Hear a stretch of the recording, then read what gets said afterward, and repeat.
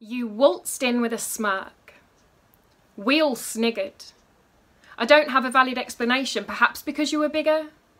Or because your hair was aglow like a traffic light that says if it's clear you can go? You were confident, yet you didn't know what you were getting yourself in for with a class full of girls. Child development was a strange choice, but we weren't aware you were about to change our worlds. We shouldn't have laughed as you reeled off your unusual family tree, but we did. And you laughed with us. We were just kids, you see. That week, we spoke for hours. What I'd give for those hours again. Without hesitation, you made friends with everyone. Within days, they all knew your name. Our friendship spiralled quickly and was built on a long-lasting foundation. And bailing you out of awkward situations at midnight at a petrol station. If there was ever an opportune moment to make a sexual innuendo, you definitely got those covered.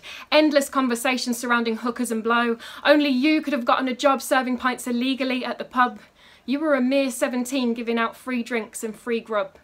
Our car rides in the Gold Daewoo, belting Afro Man as loud as you could, pulling up next to innocent strangers to talk to them about morning wood. That phone call,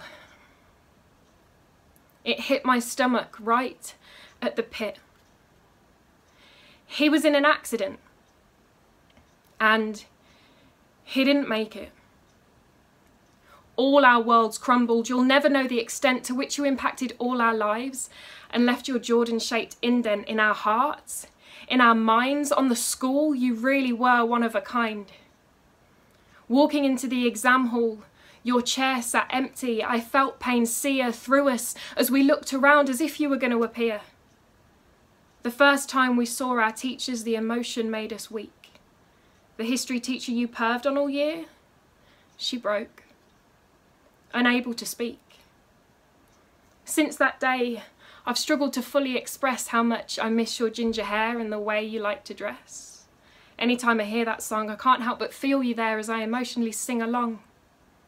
No matter how much time passes, it doesn't get any easier to process that the world has lost a human who was destined for such greatness. Within your short life, you made yourself more memorable than most. You're a connection that draws so many people together and keeps nostalgia close. You may now be a memory, but you are the most treasured one we keep. Rest easy, Jord, and don't forget us. Until we meet again, when I fall asleep.